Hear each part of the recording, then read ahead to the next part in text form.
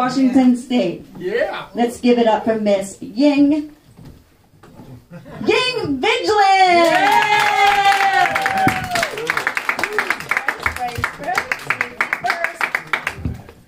Yes, hello, Long Island! Yeah. Yes, Strong Island! Yeah. You call yourself, I like that sentiment! Yeah, how about that? This is my second time come to Long Island. So 2 times I got off that train, I take a look, walk 10, 20 blocks, and it's like, wow, this is America that I know, right? The quiet street, everybody driving car, everybody living in the houses, and nobody live in high rises. Yes, Long Island is America. So give it up to yourself, guys. Yes.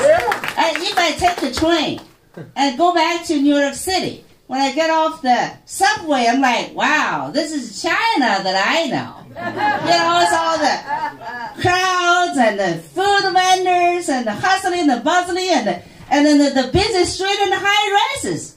Just like China. Everybody live in an apartment building. You know, yes. So that is China, and here is Washington State / America. I'm so happy to be here. Yeah, very happy. A little bit about myself. Yeah, my name is Ying. I'm looking for Yang. Anybody? Yes. By that I mean, I'm not picky. Okay, just trying to get laid. Yeah. And New York City is the right place.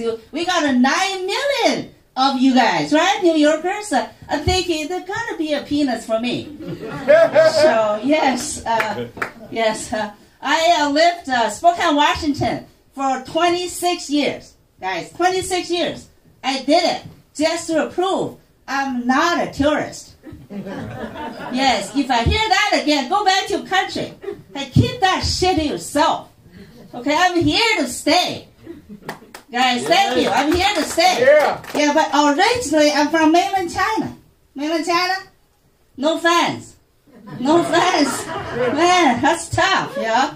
That's tough, but you can tell me now that I speak very heavy Alabama accents, y'all. Bless your heart, y'all. Yeah, I do think the Southern accents is the most difficult accents to understand. I don't blame you, okay? But don't worry, all my jokes are made in America. Yes. So during the pandemic, right, we spent so much time the lockdown at home. So I was catching up all the movies and the TV shows that I've been missing. Okay, one TV show that I finally catching up is Fresh on the Boat. You hear that? Fresh on the Boat? About a Chinese immigrant family. Actually, it's a New York immigrant Chinese family. You know, so highly recommend it, okay? Doesn't seem like people are watching it. Yeah. So I was watching it, right? 3 episodes in. I was like, oh, I'm not sure I like this, you know, because it's not my immigrant story. So I'm thinking, I'm getting off no fucking boat. You know, matter of fact, I have to jump on a ship to stay in this country. It's called a relationship. Yes, I literally married a white guy to get my green card. So thank you, white people. Thank you for your green card ship. Yes, your ship worked. You know, thank you. Before that one, there's another ship. Okay, it's called a scholarship. Yes, I got a scholarship, and that ship helped me finish my master's degree in chemical engineering. So thank you again, America. I love your ship, okay? Yes, you guys, every one of you here, all in America, you turned my life around. From hardship in China to like a cruise ship in America. So thank you. Thank you guys. But I do need to stop this ship thing because I feel like I don't want to be a bad rapper. You know what I'm saying? Yes. Guys, but the ship is not on my story, okay? In 2003, I became United States citizen by choice. Yeah, by choice. When I say by choice, I mean literally, I have to give up my Chinese passport, okay? Because China is a country. They don't like that you're loyal to 2 tribes, okay? Just sounds familiar? You can't worship 2 gods, right? Christian God is the only God. So China paid attention They took a page out of your playbook. Okay, so after I picked my team USA, USA, and China said, get the fuck out of here. You know what I'm saying? Yeah.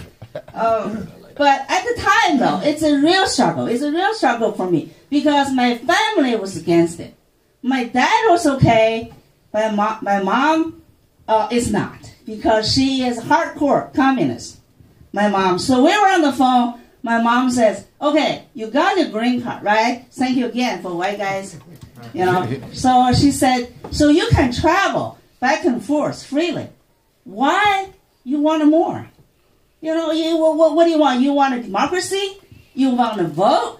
Is that it? You know, I'm like, I guess so. That's what I wanted. So guess what? My mom voted me out of her will. So she voted first. But at the time, I was thinking, you know, it's a country that your ex-president called a shithole country. So why would I care? Shitty apartment in a shithole country. So go ahead, keep it. You know, but my brother was worse. My brother called me traitor. You know, and he said, never come back. You know, that's why I love this country. You know, because we already have a traitor. His name is a Traitor Joe. Yeah, so the rest of us will be spared being called a traitor. You know, so during the pandemic, another movie that I catch up is Moonlight. You know, heard that one? Moonlight 2.0. Right? The 1.0 is a Disney version of animation. Right? The Moonlight is a real story happening in China 1,400 years ago. So I'm like, I watch it again, like, the Moonlight shit is just too hard. You know, it's like she has to pretend to be a man and join the army and fight enemy, literally save China to earn a Hollywood movie role. You know, so I'm saying I cannot do that even 1,400 years later. If there's any movie I could do, if any girl that I could model is a Sleeping Beauty, because what she had to do, all she did is to sleep and wake the fuck up. So I could do that. Thank you. That's my set. Ying